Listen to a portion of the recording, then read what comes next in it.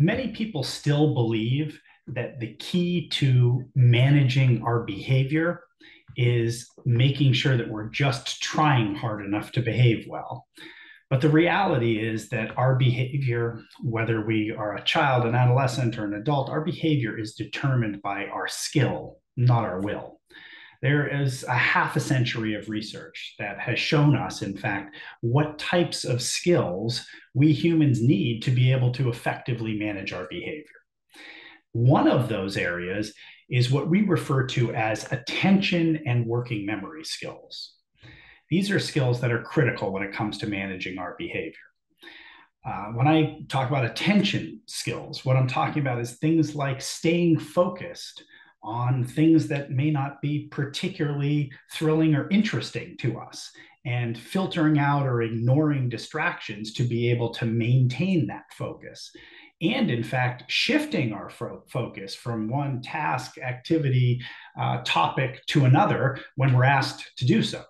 Now, when I describe it this way, you can see why attentional skills are so crucial, particularly for school-aged kids, because school-aged kids spend a lot of their life being told by parents and teachers and things like this what to do when and what to focus on when. And let's be honest, oftentimes we're asking them to focus on things that aren't particularly thrilling for them. And it's a fallacy that kids, for instance, diagnosed with attention deficit hyperactivity disorder can't focus their attention on anything. That's actually not true. In fact, many of them can exquisitely focus on things that are really interesting to them. They can sort of hyper focus. But the big challenge for all of us adults is making ourselves focus on something that we might not particularly want to at that moment in time. I mean, I know there are things that you can put in front of me at any time of day or night, and I'll be particularly engaged and interested. And other things are going to be much harder for me because I'm not so interested. That's when we really have to employ our attentional skills.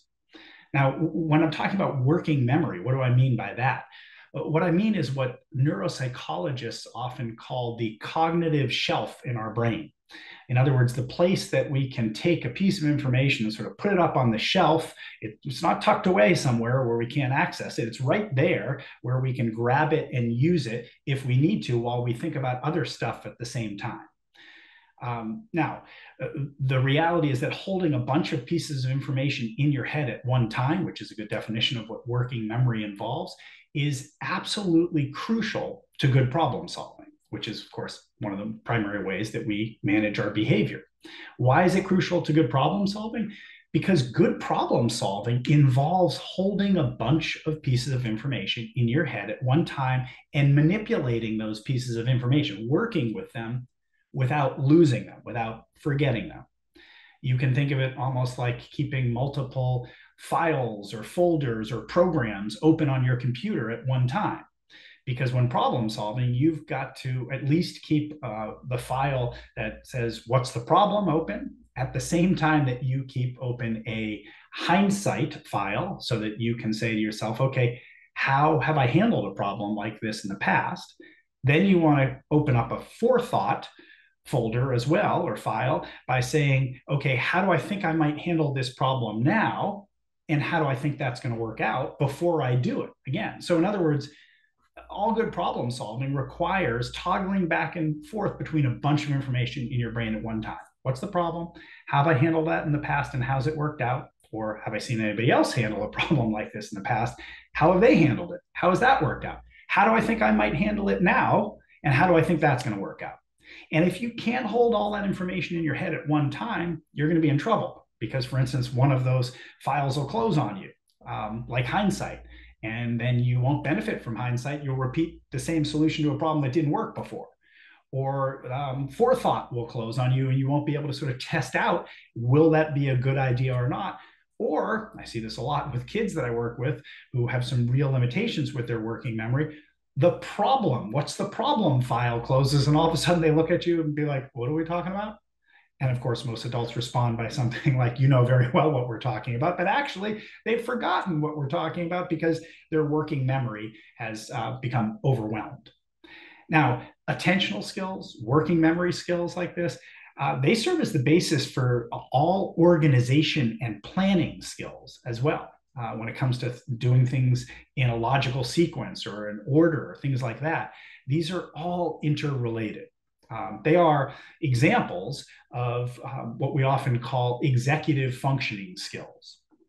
And the reality is that if somebody struggles with a particular executive functioning skill, like attentional skills or working memory skills, they often struggle with many executive functioning skills. In fact, one of my early mentors used to say that when it comes to executive functioning skills, you need to apply the cockroach principle. And I remember asking him for the first time what the cockroach principle was. And he said to me, where there is one, there are many. Now, a couple quick stories to bring this to life.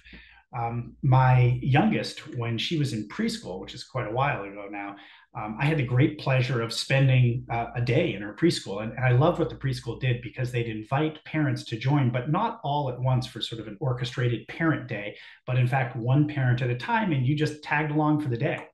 I had a blast. It was amazing. I remember at the end of the day, they have a ritual that they do, and they all sit around. And of course, I was sitting around too, on little rug squares in a circle. And this is part of their sort of get ready to leave and goodbye ritual. And it's really a ritual that is intended to help build skills like working memory, planning, organization, etc. So the teacher is strumming away in front of these 2-year-olds, almost 3-year-olds, and me sitting on our rug squares. And he says to the group of kids, he says, okay, let's remind our guest what we do. Now, I'm going to play the Willoughby Wallaby song, and let's remind our guest what we do when we hear our name in the Willoughby Wallaby song.